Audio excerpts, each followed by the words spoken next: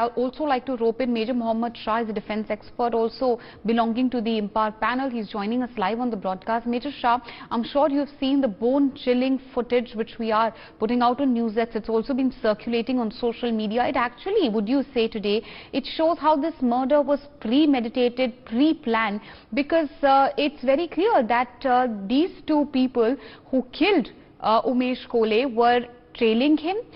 They caught up to him, and if you look at the footage very, very carefully, one of them is carrying a sharp object with which he slits his throat, and then two of them casually go away on the motorcycle. Would you say, one, a premeditated murder, and second, a result of complete indoctrination, which ensures that these people have absolutely no fear of the law as well? You said, Meenakshi, first is no fear of the law of the land. There's no fear at all.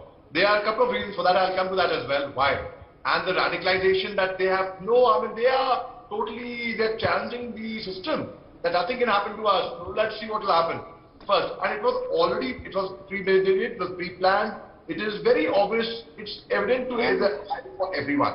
Secondly, now when such kind of crimes happen, it's not the first time it's happened, and I hope it is the last time it's happened. I really hope, but we know how it is, right?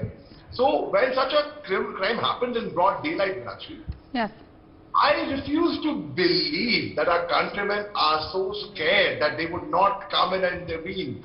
I agree, I understand that life is important for everyone. Everyone loves their life. People think 10 times they dare. But having been me, I'm not boasting about it. I would have jumped into it to interfere. Be it at the peril of my life, I would have done it.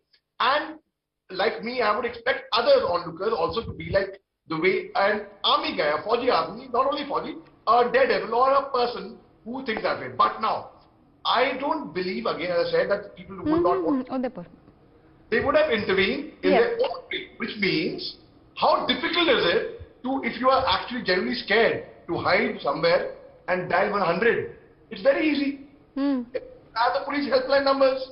It's very simple. Agreed. But also what should be actually inquired is, how many calls were made to the police helpline at that time, and what was the response? Yes, so point taken. The response of the police, the role of the police, that's already in the talk. I'm going to come to you first, Major Shah.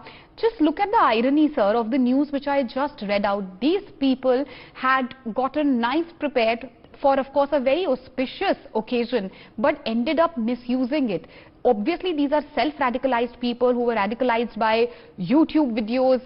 They were also quite influenced by ISIS, information warfare, which they learned from social media. Really today, as a member of the Empire panel, what is the message you'd like to give as we close this discussion, sir? Actually, very good question by you. And please, you have to be educated. Educated does not mean literate, having a college or a PhD, college degree or a PhD. No, we have to understand the fact that these kind of brutal killings, murders, they are. One should always believe in the law of karma at the end of the day. One should know, what is wrong, what is right. One should have the basic common sense. And even if they think how foolish of them that they're doing it for a cause that's ridiculous, that's foolish. Ultimately, who gets a beating? Who gets a beating even if they think and they cannot get away with a crime like that, a heinous crime? How long will they escape? So the message I would like to give to people who would be on the cusp of perhaps getting radicalized by whatever means, YouTube videos or whatever, whatever rubbish. Right. Please don't use your top story. Use your own brains. Don't let anyone brainwash you. Don't get carried away. It is very important to analyze, introspect, and then see what wrong is happening in the society. Because I strongly believe that the society will not change unless and until we change our own selves. So the change starts from here, from now. Okay. Please do not get carried away. Well, absolutely, and that's a very pertinent point which you raised. Thank you all for joining us on the discussion.